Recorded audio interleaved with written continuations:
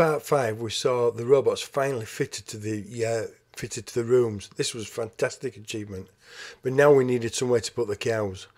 Okay, robots in, we needed concrete and a lot of it. We started laying the passageways first, up and down the building, creating the first lay or first pour all in one go in a massive L shape, all the way down half of the building. We also put the posts in where the dividing or walkway would be. Next we had to set up all the posts for the EasyFix cubicles, all set up accurately, the reason being because the rubber mats had to fit precisely between them. We did it in 2 halves, we poured one side and one side, if you understand what I mean. One half and then the second half. We used the pump guys to pump the concrete in because it was an impossible task to get in.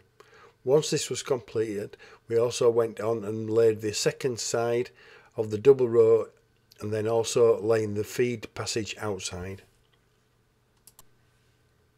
All the concrete on the first section was now laid and we were ready to start fitting the EasyFix cubicles. First went down the rubber mats. We used Jupiter mats with the built-in brisket board.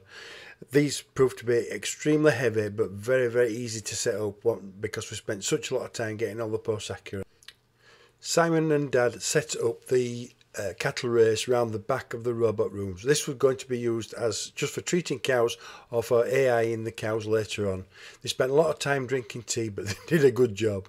Finally, stage 1 was just about complete. All we needed to do now was more or less add cows, and it wasn't long before they came in. We were still milking a few cows on the milking parlour in the old building, but finally we were ready for them. We now had to stand back and just take a breath and just look what we'd actually accomplished. Everything's set up and ready to go. We added the sawdust and finally went to fetch the cows. It would never look as clean again ever.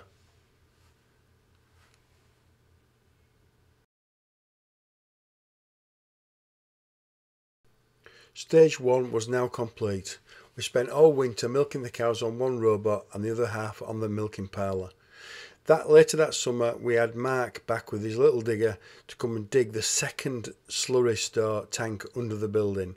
We did it all the way across as we'd done before, but this one was going to be slightly smaller and a little bit more challenging due to it being so narrow. Mark did an excellent job of digging out as always. Then he created a ring around the edge where the concrete panels would fit. We had a layer of concrete marked out in blue exactly where the panels will stand. Then we set to, or Simon did with his JCB, carrying each panel down individually, one at once, but you can see how narrow the actual runway was in the middle where we to drive down. He did an excellent job of actually putting them all in one by one until we finally built and completed the second tank. As of before, reinforcing bars went in all around the ring, or ring base, and then it will all be held together with the ring of concrete inside and out, which will make it stand up. This was to give it a Y or a triangular shaped reinforcement around the concrete panels with all the steel work. Once that had been completed and closed off, we then set to and prepared the floor.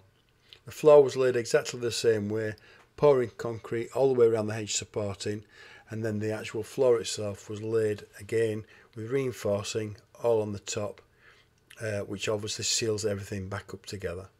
All went extremely well, but we had to be careful supporting the panels along the way to make sure they didn't fall over, obviously, for safety reasons. We did this just by strapping them with woods across the top and screwing and securing them so they couldn't fall over.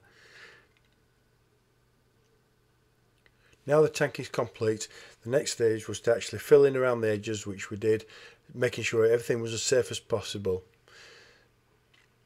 Then to put the top on. The top was started at one end, putting the manhole on first, then the next panel, and then we moved on to putting on the slats. The slats went on one by one, creating a road as we went across, driving across. This felt a little bit strange and had to be watched and had to be monitored carefully to make sure the actual panels didn't break, apart from they did. Carrying the last panel to be fitted in place and touched the wheel on one of the short panels, it actually collapsed and dropped into the tank. Luckily, the JCB never went in, but it did make his hair stand on end. We did laugh about it afterwards, but it could have been terrible. What had happened was the panel hadn't been made correctly. There were no long bars in, only short reinforcing bars the wrong way. They did replace the panel free of charge, and all was good.